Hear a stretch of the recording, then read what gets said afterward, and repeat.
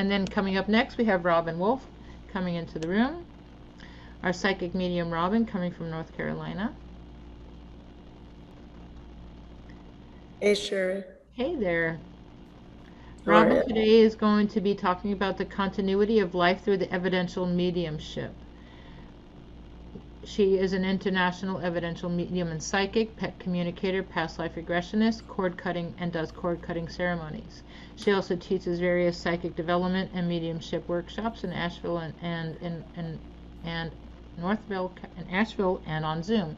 She does mediumship, communication, animal communication, doodling, artwork, which really intrigues me, which is cool. And she's an awesome medium. She did a session on me the other day, and we talked to my mom and my grandma, and she really confirmed, and she's a real deal, guys. So enjoy what she has to offer, and we'll open it up to a little bit of time, and however she wants to take it, whether she opens it up to the for Q&A or follow her to her room. Thank you, Robyn. Thank you. Hi, everybody. It's nice to be here. So as Sheri mentioned, I'm an evidential medium. I've been doing this, I guess, all my life, but I've been teaching and doing readings for the past 15 years. I studied under the UK mediums, Janet Nohavec, Brian and Simon, Stella Upton, Paul Jacobs at Arthur Findlay College in the UK. And yes, I live in Asheville from New York City. And I moved to Asheville about a year ago. And most of my readings right now are on Zoom due to COVID, I guess. And hopefully I'm starting to go in person in Asheville. But I'm still doing a lot of readings on Zoom and also by phone. So for those of you who don't know what an evidential medium is, so an evidential medium serves as an intermediary between those of us souls still walking around in a physical body and those who've shed their body during the transition that we call death. An evidential medium reunites family members with the loved ones they thought were gone forever. And for me, it's a very sacred experience to be speaking to the spirit people in the spirit world. It could be very healing. And an evidential medium, just like healer, is a conduit so the spirit people can speak through us. So the evidential medium, and I keep saying evidential because there's a difference between a psychic medium and an evidential medium. A psychic medium is connecting with your aura and your energy. An evidential medium is actually connecting with the spirit communicator. And the evidential medium is able to tune in to the higher vibration of the spirit world, to be both the receiver and the transmitter for those people in the physical world who can't perceive the spirit world's frequencies. So the spirit people, the spirit world, their vibration, the people in the spirit world, the vibration is very high. And the people walking on the earth plane, the vibration is very low. So the evidential medium has to raise their vibration in order to connect and communicate with the spirit people. It's what I try to do is to provide a body of evidence that I'm communicating with the other side. I want my client to be convinced that I have brought through their departed loved ones, that I've connected with them. I won't ever say your mother is here and she loves you, because it's all about the evidence. I pass along the details and the messages so there messages and details that there is no earthly way I could have known. So the reading itself should feel like a phone call from heaven. The medium will paint people back to life with words. We'll bring comfort to those left behind by showing that life is continuous. And we'll demonstrate that death is a transition and not something to be scared of. So giving an evidential mediumship reading is about helping people to get on with their lives until they meet their loved ones again. It's about proving without a doubt that our loved ones are aware of our actions and of our love. Unfortunately, I believe that evidential mediumship is becoming a lost art. Too many mediums are settling for giving less than evidence. And there's no way you can convince others of the continuity of life by telling a client, I have grandma here and she wants you to know that she loves you. There's no evidence here. And it's not a personal experience. In my opinion, mediums need to stand on a rock of integrity. We're doing sacred work. We're working for the divine. Mediums aren't here to astound people. We really are here to prove that life is continuous, to prove that our departed loved ones are still watching over us and are still in our lives. This is what changes people. This is what helps people to heal, to know that mom is still watching us, to know that mom is helping us through, on our journey still.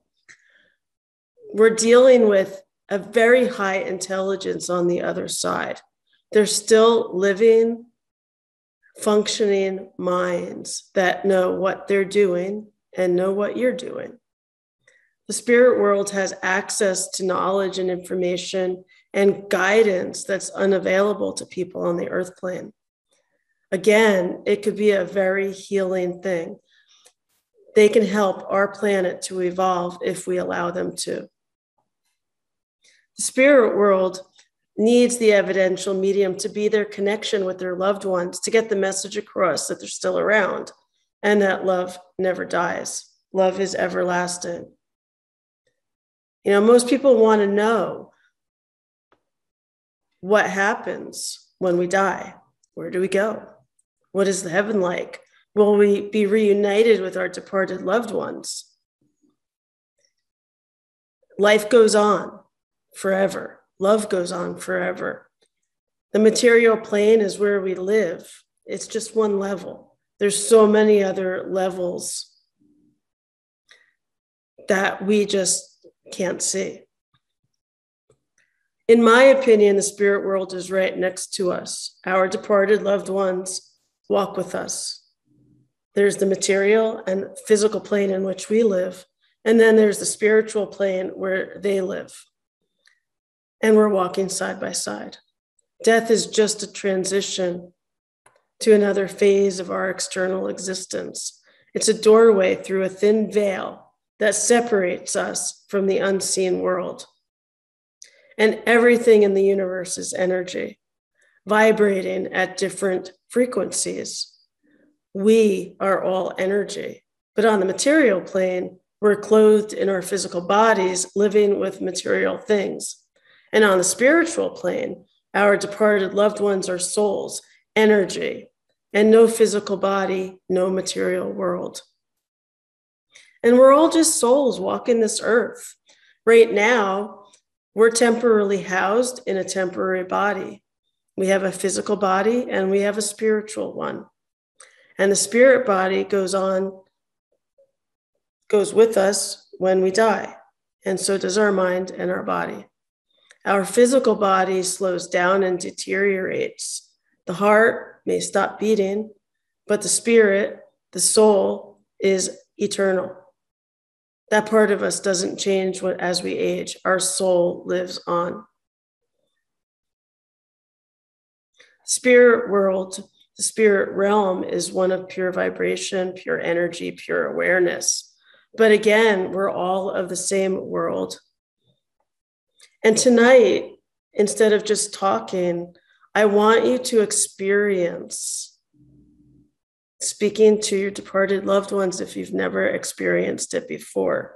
So I'm going to take you on a little journey I think I have 15 more minutes to speak. So I'm going to take you on a little journey, a little meditation, so that you yourself can experience speaking to your departed loved one or loved ones, including your dogs or cats, because they're also in the spirit world with your other departed loved ones. and they're also in your world, in your life. So if you would bear with me and close your eyes for a moment, for a few moments. For the next 10 minutes or so, I'm going to take you on this little journey. And I call it the upper room, someplace where you can go whenever you want to speak to your departed loved ones. So if you would just close your eyes and just focus on your breath for a moment to help you to start to relax. And just breathe in and hold your breath for about 4 seconds. And then breathe out through your nose. And just let everything go from the day. Don't worry about anything.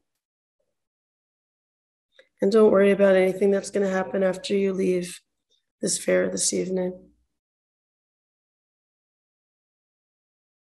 Just keep breathing in and out, relaxing more and more as you breathe.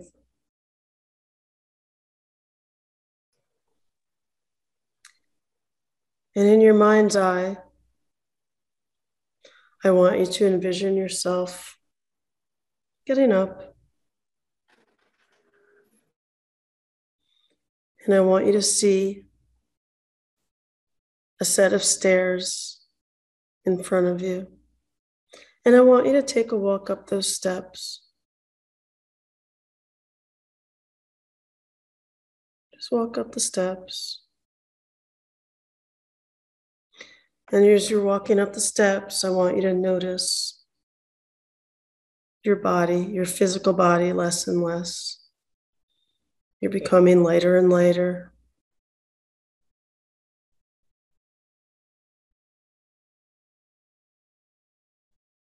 And by the time you get to the top of the steps, you don't feel your physical body anymore. And you notice there's a doorway in front of you. This is the upper room, the spirit world. You're completely safe. I've already set the intention, no spirits can enter that do not belong to you. And I want you to look at this doorway in your mind's eye and envision it any way you want. It could be a wooden door, a stone door, a brick door. Just see this doorway in your mind's eye and design it for yourself.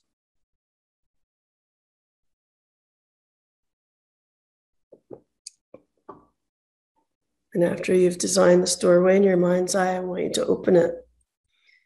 And as you walk in, I want you to notice that you're in this huge dining room. And I want you to take a few moments and design this dining room. It could be the dining room that you grew up in.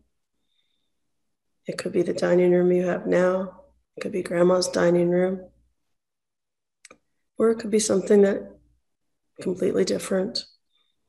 And I want you to design a table with chairs at the head and all around. And add anything you want to it, windows, chandeliers, pictures. And just take a moment and do that. Just design this room because this is the room where you can meet with your departed loved ones.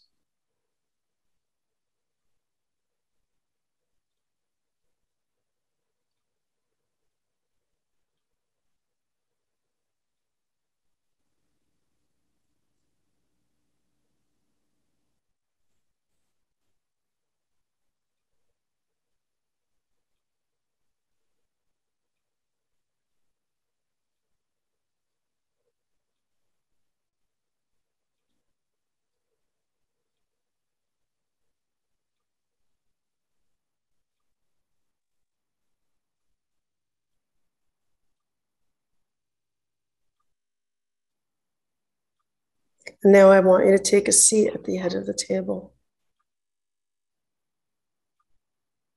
And I want you to invite one of your departed loved ones to join you. And invite them to sit down next to you. Greet them. however you want. Give them a kiss and a hug. And as I sit down next to you, hold their hand. Just allow them to talk to you. Have a conversation. Let them tell you what they do in the spirit world, what it's like.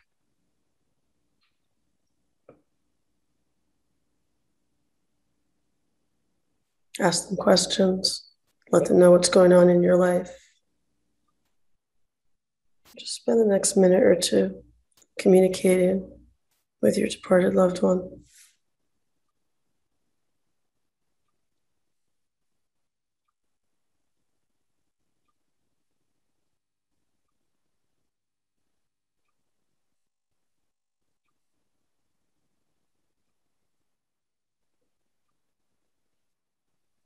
And as you're speaking to your departed loved one, notice that the room is suddenly filled up with your departed loved ones, with other family members, friends, dogs, cats.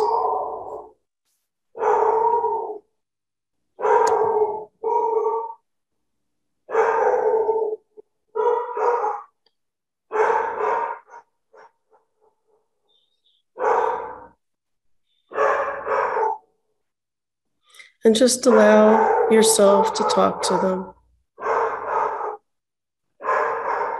And just do that for a moment or two.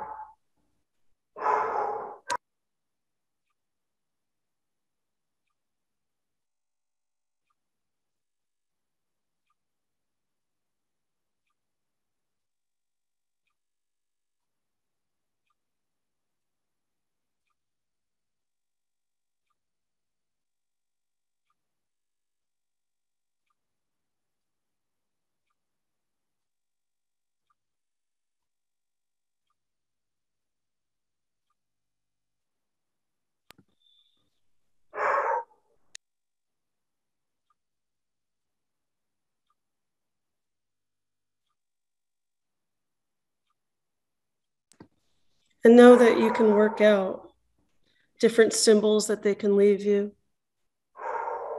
Feathers, leaves, pennies. And just take a moment and work this out with them so that you know when your loved ones are with you.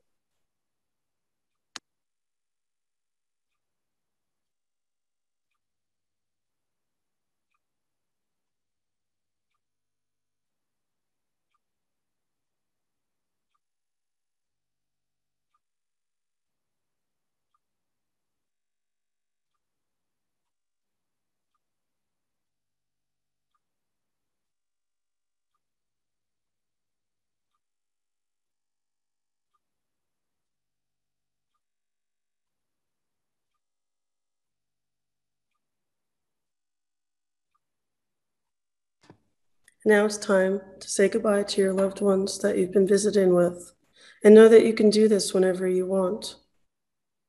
They're always available to you. All you have to do is think about them. All you have to do is call their name.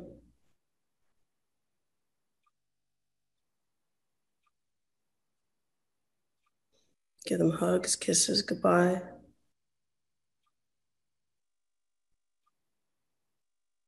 Sit back down in the chair and begin to feel yourself coming back to the room.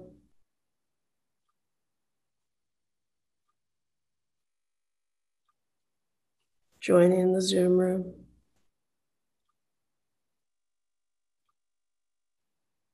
Stretch if you need.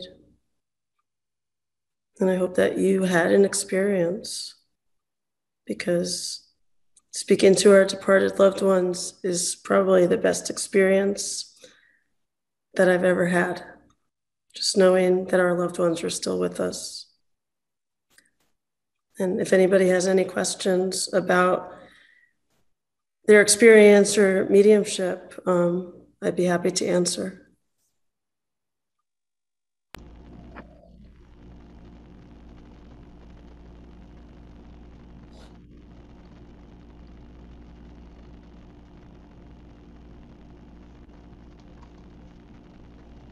And Robyn also is going to be in her room following this. room number 16. Yeah, room Yeah, I number remember. 16 for any Q&A, and she'll be back in the playroom at 9:30 in an hour and a half, and she'll be doing more experiential. So you can probably have some channeling done with her at that time. If anybody has any questions, you may unmute yourself right now if something resonated for you or came through. I thought it was beautiful the dogs talked. I know, it was dog communication. When you said the dogs, they answered. They Yeah. literally did. They heard you call and they answered. So it was like dog light language, and they wanted to have their say. And I wish somebody can communicate what the dogs just said. you know. So it was a beautiful thing. I appreciate what you said. It's very touching, and I had a great session with you communicating with my mom and grandma. And I've been thinking about the tea conversation, how my grandma used to heal with tea, and she did. She always said, "You want a cup of tea?" And I always remember sitting with a cup of tea with grandma. I didn't think about that as healing, but yeah, grandma used to heal through her tea. So, again, thank you, Robyn, for being here. And Mhm. she's from Asheville, North Carolina. She's available for sessions throughout the rest of the night. She'll be in the playroom at 9:30. And I believe she has a door prize to give away. Yes. I, and also coming up right now in the playroom, we have a special guest, Joan Francis, who's covering for one of our speakers who canceled. And she's going to be talking about awakening the psychic ability. She's known as a Scottish seer. So she'll be there for about an hour, guys. So you have a good experience with her. And she is from Scotland. And enjoy her. She's amazing. And also coming up to the stage next is Raphael Weissman, Heart Thread Healer, Shungite Man, and an angel channel. And we have Donna Reyna, who's a solutionary gemologist, an oracle reader, and they're going to be talking about the healing power of Shungite and channeling the angels and anything else, crystals or rock and roll and things like that. Okay, so let's put in the chat a number from 0 to 100. Anybody who's listening, if you want to win a session with her, you cannot have won a session today with anybody else. If you're just joining us right now, I see a bunch of new faces. I think you probably came out of another room. Let's put in a chat the number from 0 to 100, and then you'll have a session with Robyn. Here comes some numbers.